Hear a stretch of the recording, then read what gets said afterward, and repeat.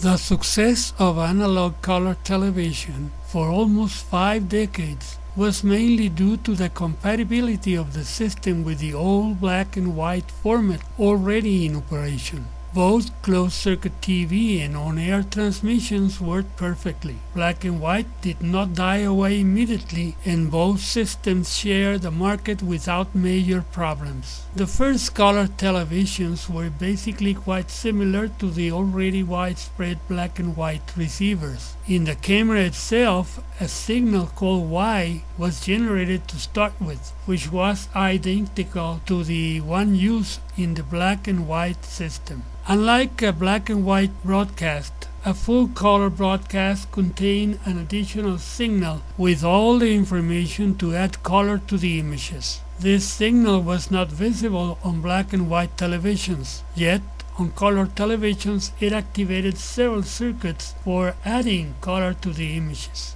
This special signal was generated at the broadcasting station, and its frequency was 3.579545 MHz, 358 MHz for short. The station gear modulated that signal both in amplitude, which determined the intensity of the color being displayed, and in phase, to determine the hue, red, green, blue, yellow, etc. Among the signals added to the video information was a small sample called a color burst from the transmitter's original 3.58 master oscillator. This sample was made of 8 to 10 cycles of the original 3.58, which were placed on top of the horizontal blanking poles, next to the horizontal sync poles of the video signal. The color television receiving the program took that sample and used it to keep its own 3.58 oscillator